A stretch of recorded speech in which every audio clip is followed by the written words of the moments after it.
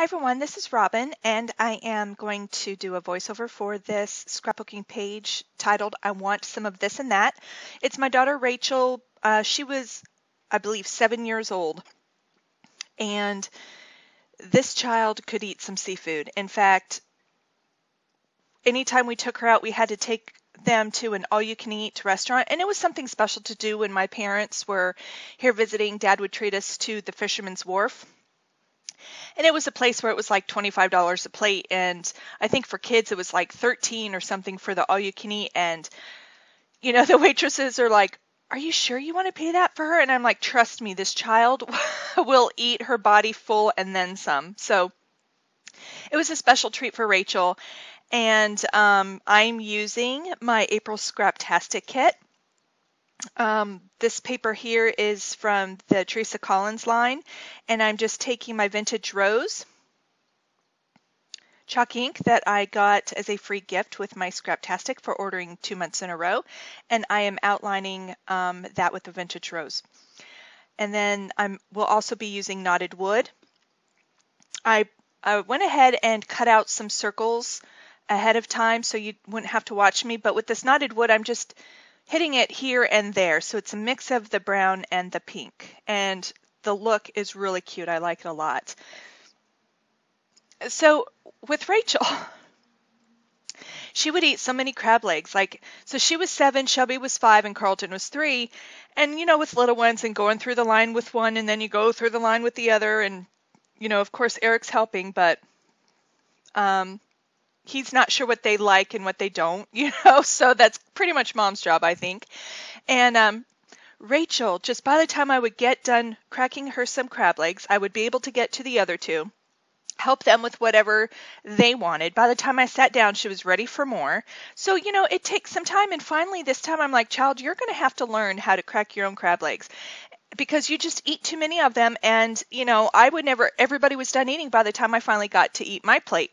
Well, I wasn't the only one. Rachel was still going. So this restaurant was owned by a family in Virginia, and they also had a restaurant called County Line and Grill, and it's still there, and it's barbecue, and it's fabulous. In the Hampton Roads area, there's a couple different areas.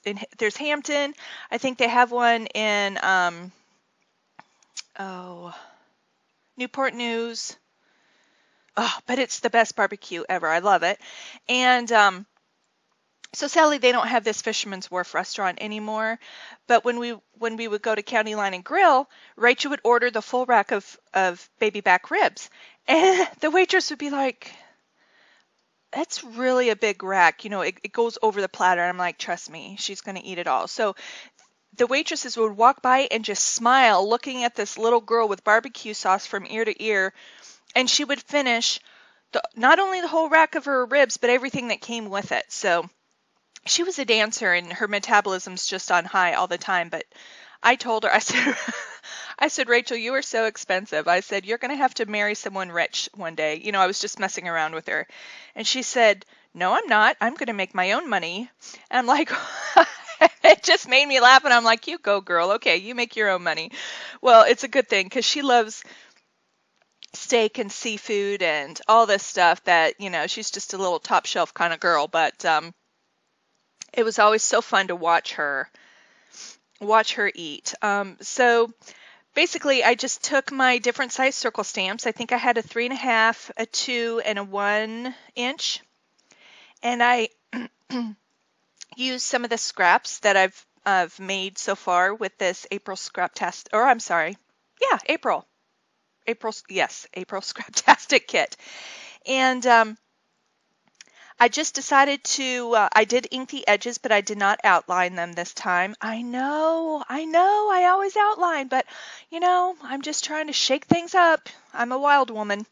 So, anyway, I just started moving them around and lightly layering them here and there, different patterns, different sizes, and I decided to pop up her picture.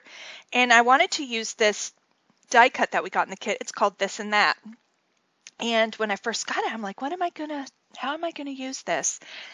And I just happened to be looking through the pictures. I saw this one, and I could hear her saying, Mama, I want some of this. Can I have some of that too? Can I have some strawberries? Oh, because that's another thing she's in love with, strawberries. And that lobster casserole thing they had there was phenomenal.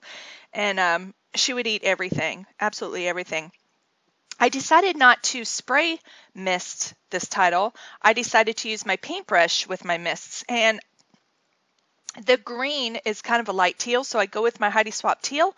But then once I put it back onto the layout, I realized that it's too blue and I needed more green. So I went over it again with the Heidi Swapp mint, and it turned out lovely. And I'm using the letters from the April kit as well. And the word some is used with those cardboard thickers, and they don't really have a coloring on them. So I did some with coloring them in with my Heidi Swapp mist. Oh, here I am going over with the mint color, and I like that so much better. And it matched the greens perfectly. You'll see in the photos at the end or in the beginning. But I didn't like how the word some looked like with the mists. So what I did was I tried to go over them with my gelatos, and I was just making a mess. So I just took the word some again with fresh letters and used my gelato, that salmon color one there, the coral, and it was beautiful. So I just, drew on them, and then I used my finger to smudge them out to make sure the whole letter was covered, and it worked beautifully. So with these letters, I am either going to emboss them or use my gelatos on them. I could also use my Versamark, my ink pens, but I just fell in love with the way the gelatos looked. So I just used a couple strips of paper along the side. This layout really flew together rather quickly for me. I do struggle a little bit with placement of my embellishments here. That's a flare that says, "Hey Girl." I ordered it from 2Ps. And then I used from the ephemera pack, I was looking for the rounder elements, except for that one there I put on the photo. It says "My Fave," because she's eating all of her favorite foods here. But some of the other ones say "So You" and "Seriously" and "Really" and "So Crazy," because that's just the looks people would give her when they would see this child and the amounts of food she would put away. And yes, she is still that thin. She is now, how tall is she? She is, I don't know, 5'6", 5'6.5", and she says she's gained the freshman 15, even though she's a sophomore in college. I don't know where, because she looks just the same. She doesn't dance anymore. She's a bioinformatics major, and it's pretty intense. So she's all about her studying. She also belongs to a sorority, and they do a lot for the community. And so she's busy with that. So unfortunately, she doesn't have time to dance much right now, but it is something she enjoys doing. Ballet primarily. She loves lyrical, tap, jazz. Hip hop, she was always very flowy, and her teacher would always call her Hip Hop Arena because she was more like a ballerina than looking like she could do the hip hop and be funky. I don't know. I think she'd be able to pull it off a little bit more now than when she was younger. But anyway, this page was hilarious and so much fun to make. And I sent her a picture of it right away, and she started laughing. And she goes, "I love it. Are you going to make me one for my book?" And I'm like, "Of course. You ask me that every time." But, little memories like this, I can still see her being this age. And that is just so surreal to me. I swear. I love scrapbooking, but sometimes it makes me sad when I look back on my babies. But, in the future, I'll get to scrapbook, hopefully, possibly one day when they're ready. Grandchildren. I'm going to totally have them at my house, spoil them rotten, and send them home. That's going to be me.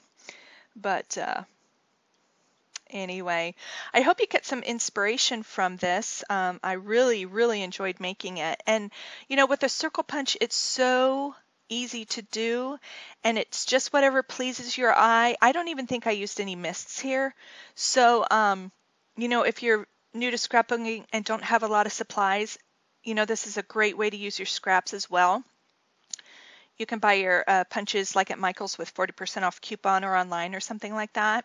They're a lot of fun, and there's so many different things you can do with them. So thank you so much for joining me, and I will talk to you on the next video. Take care, everybody, and have fun creating. Bye.